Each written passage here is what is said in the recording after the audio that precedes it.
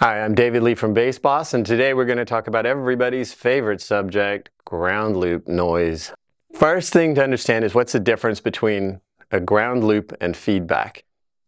Feedback is a situation where the output of a system is looping back into it somewhere, and it's creating a positive loop. In other words, what loops back in then gets amplified, is picked back up again, is amplified again, and that's where you get the runaway feedback. It requires the completion of that loop in the sense that you have to have an open microphone or something that's picking up the noise, maybe a turntable needle, some kind of instrument pickup, that kind of thing. So the sound coming into the environment is being picked up, or vibration, whatever it is, being picked up, going back in the system, and then being amplified, and that's feedback.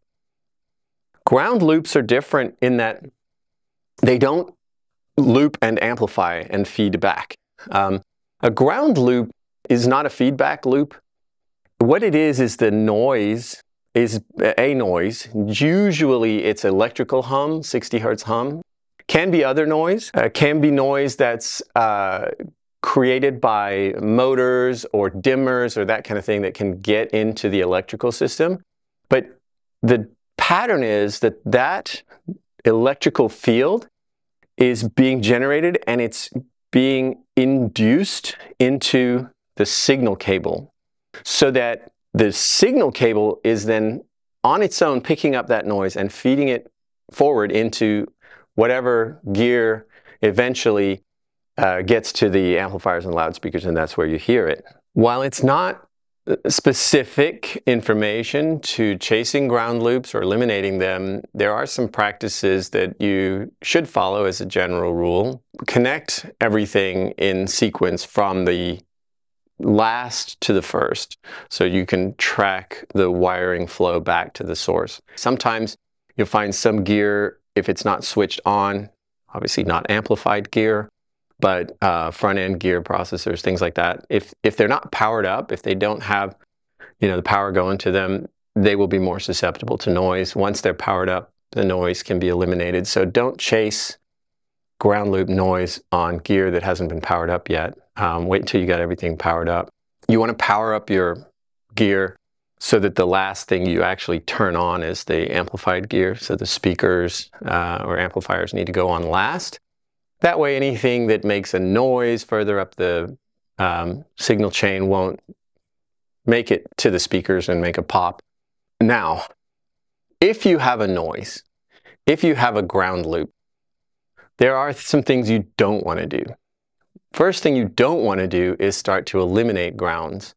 People have a long time used these little adapters that were originally made for adapting modern equipment to old houses that only had 2-pin plugs in them. And so it has the proper use of it. It actually has the 2 pins and then a little tab that you're supposed to connect via the screw that holds the cover plate on to ground to that.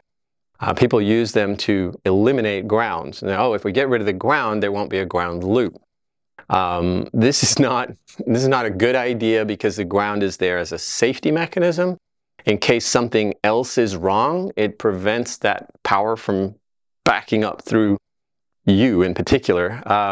So don't eliminate grounds that are on pieces of gear that have it. You're much better off adding grounds to pieces of gear that don't have it than you are eliminating grounds, because grounds are there as a safety mechanism, and they should be maintained. They're important. When they're working properly, they don't cause the noise. The noise is coming from somewhere else, so eliminating ground is it's a dangerous cheat, and it's not a good plan. So how do you avoid ground loop noise? Step one, verify your outlets. It's just a good idea to do that. I mean, generally speaking, if it's the first time you're in a venue, it's worth it. You can get outlet checkers for anywhere between $5 and $45, so take your pick. They will tell you that you're good to go and you don't have so much to worry about. Generators also, if anybody's wiring up distros, have one of those handy. A voltage meter is also a good thing to have, particularly with generators, because they do vary more than the grid. But an outlet checker will at least tell you that the things are wired the way they're supposed to be for your gear to be powered properly. In the simplest scenario, you have a speaker and a mixer and one cable going between them, and so there's your chain. So when you get to the mixer, you plug it in, the noise is there. What do you do? Well, generally speaking, a mixer has a bunch of other things connected to it. And if you disconnect each of those things in turn, if the noise stops when you unplug one of them, you know that it's coming in from the connection with that device. If you get through everything and you've got nothing connected to the mixer except for the speaker amplifier powered box, and it's still humming, then the noise is being created between the points at which those two devices are connected to power. If one of those devices has a 2-pin plug and the other one a 3-pin plug, you can conceivably solve that problem by grounding the piece that has only a 2-pin plug. When you do that, if the noise goes away, then you have solved your problem to the point that now you don't have that difference in potential between those two devices. Normally, if you're grounding a device that isn't grounded, it will solve that problem if the problem is related to that ground loop.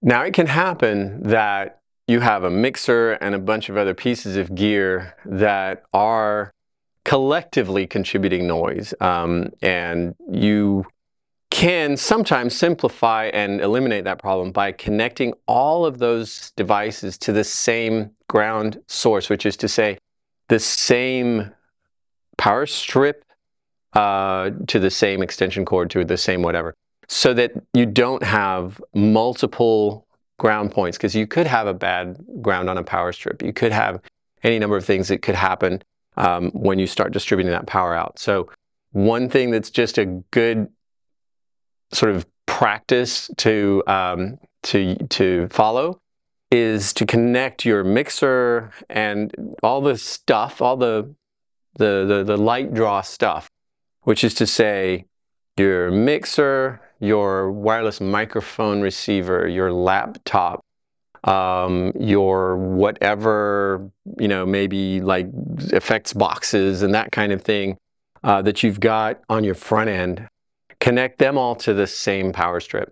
They are never going to draw that much power, and so if you can connect them all to the same ground potential, it'll minimize the chances that they will pick up noise from being plugged into different circuits, different outlets. And I've seen it happen where noise has been eliminated just by moving things to the same ground point, and boom, it's done, and the noise is gone. Instead of having to hunt down each individual thing and sort that problem out individually and grounding it, you can bulk process that and just go, here's this 8 outlet strip, put everything of these 8 pieces of stuff that are in my front end into this one strip, and everything there will have the same ground potential. It can solve some problems. It's not guaranteed if there's a fundamental problem in one of those pieces of gear, but it doesn't hurt to start there as a sort of standard practice. I always like the system to be so quiet that when it's on, nobody even knows, and when you hit that first note, everybody's surprised. It bothers me no end to hear a system bzzz going, whether it be a guitar amplifier or something that's just humming away in the background. It drives me crazy. So I find that it's important to work your way through these issues and understand what these things are to keep that noise to eliminate it or to an absolute minimum. And the biggest noise that you hear is the background minimum floor noise of high output amplifiers, and you don't hear them if you're having a conversation. So if we can all achieve that kind of signal to noise ratio, everybody's experience is just that much better.